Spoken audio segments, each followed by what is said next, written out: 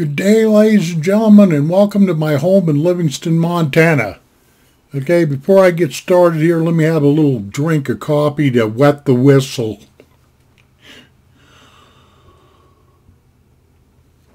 And back in my younger days, it was a little booze to wet the whistle, but I'm getting too old for that kind of stuff. Okay, today's subject is buying property up here in Montana, the state of Montana. Now listen, I don't have any notes. I've got nothing prepared. You know, I just love it when some of these YouTubers, and I'm not naming anybody because a lot of them do it, but they get this saying here on YouTube. They'll go, now we're going to take a deep dive into this subject. Get that? A deep dive. I'm going to tell you what a lot of this nonsense is. It's a great big dive into their own BS. That's what this is. I just thought I'd throw that in there because this video here has no organization whatsoever. I'm just going to speak what's on my mind and let it go at that. Like I say, the subject is buying property or houses up here in Montana. And the reason why I'm addressing this is because I get asked my fair share of questions about, you know, the geography, the weather, the economy, the land itself. You can just imagine, you know, on and on and on.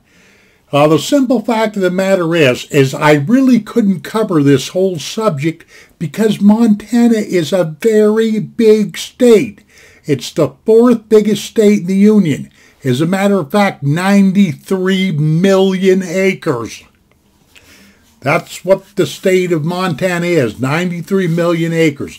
But all I'm sitting here to do, my purpose for this video is to give a little advice, a little encouragement, a little knowledge or whatever have you to somebody that might be looking to move to Montana. Now, I've done several of these type of videos, you know, and I can't guarantee you that this one's going to be any better than any other ones I've done. Probably not.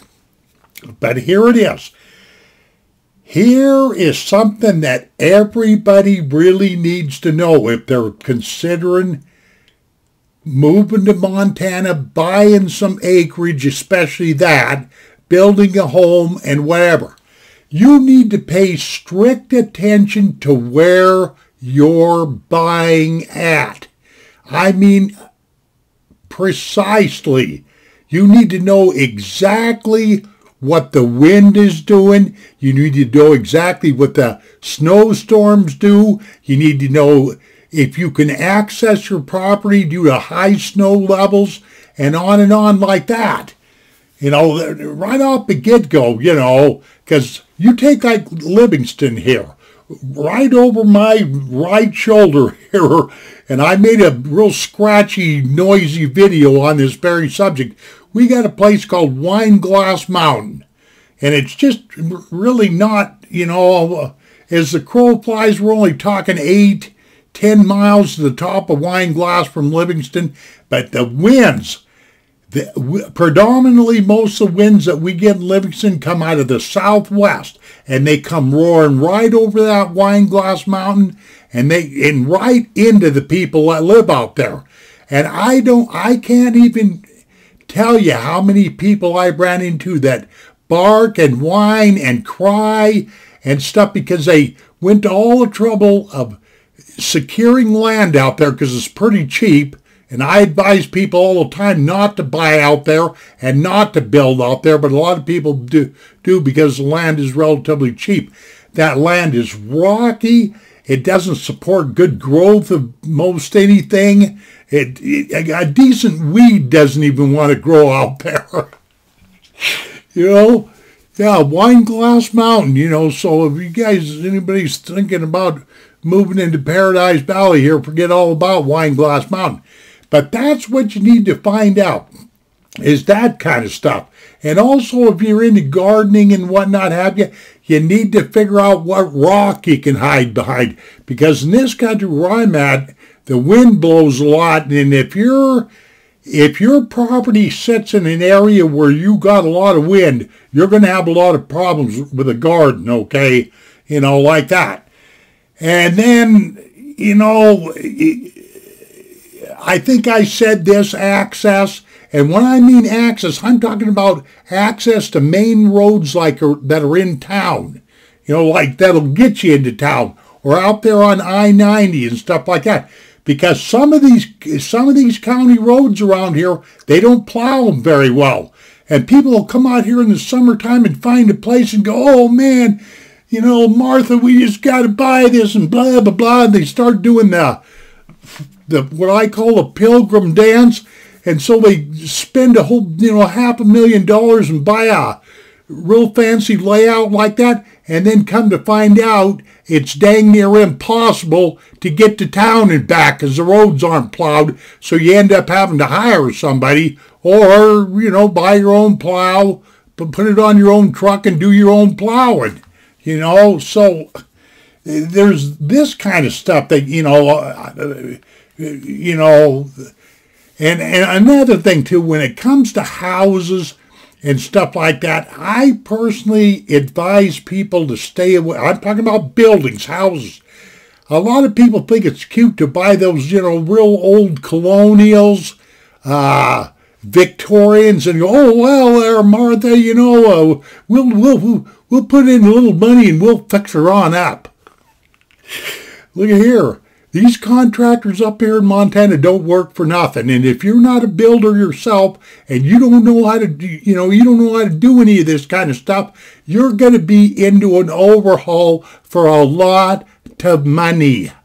It's just that doggone simple. I would personally myself, unless you are bored and don't have anything else to do with your time, I would stay away from these older homes. I probably wouldn't buy anything, to give you a time figure, I wouldn't buy anything probably any older than, say, that built, maybe around the 50s. Or, and that'd be about it for me. This place that I lived in, I've been in here since, I bought this in 2004. This place was built in 1974. The structure's still pretty good.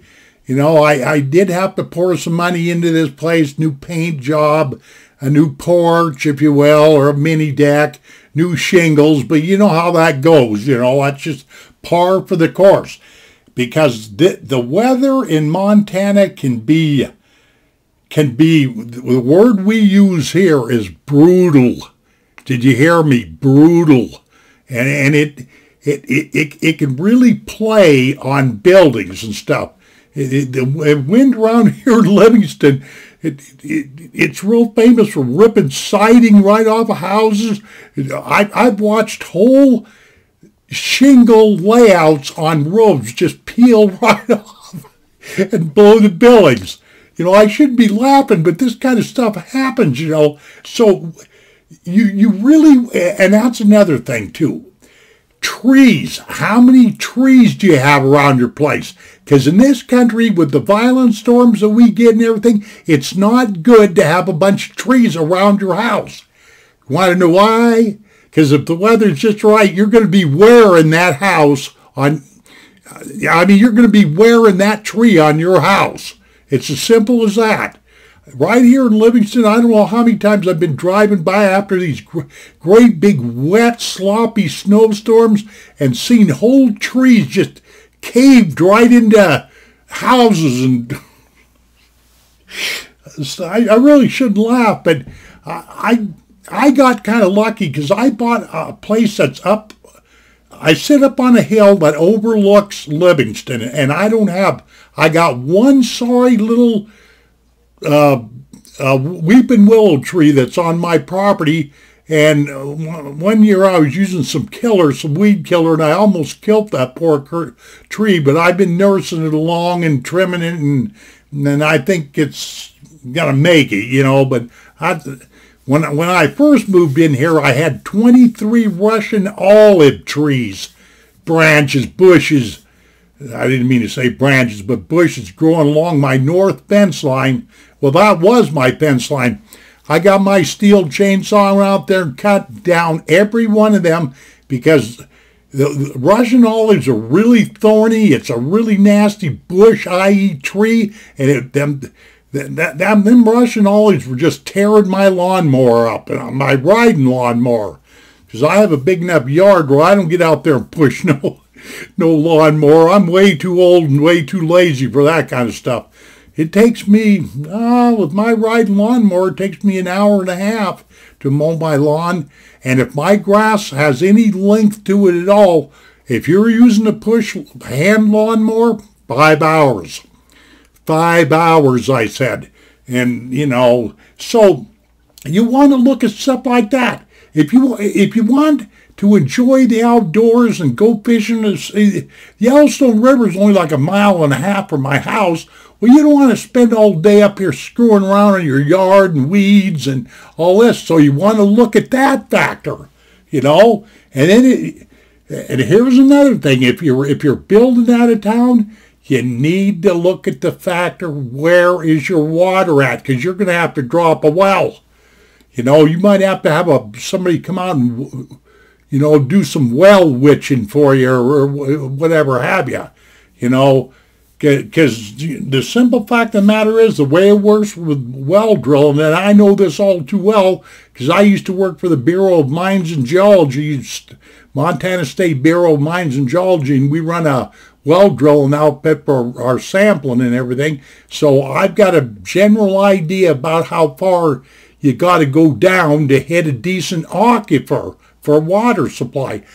The farther that you have to drill, the more that old driller's just going just like this because they charge by the foot, and it's not cheap, So if he has to drop a well to say 200-300 feet, that to me that's a little bit too far, In my humble opinion, you want to be able to get into water less than 100 feet. Did you hear me? Less than 100 feet, because these wells are. Well, they're expensive, And then, of course, you want to take into consideration the roadway that's into your place. That might not be too awful good and stuff like that. And, of course, your neighbors are going to come into play because some of these people are, well, excuse me there, YouTube, you can ban my channel, but some people around here are jackasses, especially up Paradise Valley, I know. And so, you